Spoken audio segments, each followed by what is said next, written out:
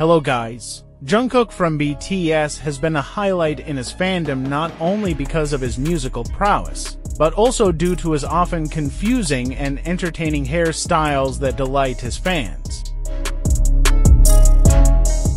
The South Korean musician is not only one of the most respected artists globally, but also the first Korean soloist and the first Asian artist to surpass 5.2 billion streams on Spotify for all his credits.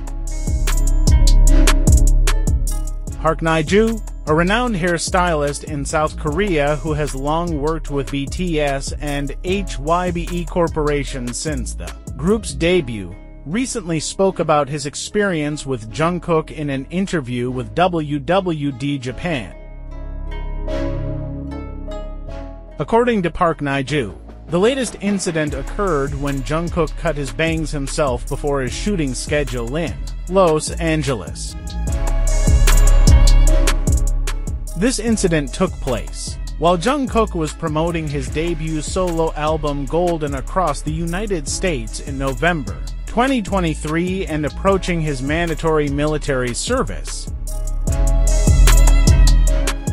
Park Nae-ju, who has also collaborated with other celebrities like Park Bo-gum and EXO, explained that in this industry, hairstyles are chosen through consultations with the artist's visual director and their staff. The photo shoot process for new albums is done long before the official schedule, with the stylist, hairstylist, and makeup artist working together to create a new look that fits the desired concept. Among the idols, some have many ideas like Baekhyun from EXO and Sakura from LE SSERAFIM, while others, like Kai from EXO and Jungkook from BTS, are more receptive to ideas from their styling team. During the interview, Park Nae-ju also revealed that there are about 15 hairstylists in his team, with a total of around 70 employees involved in the hairstyling and celebrity appearance process.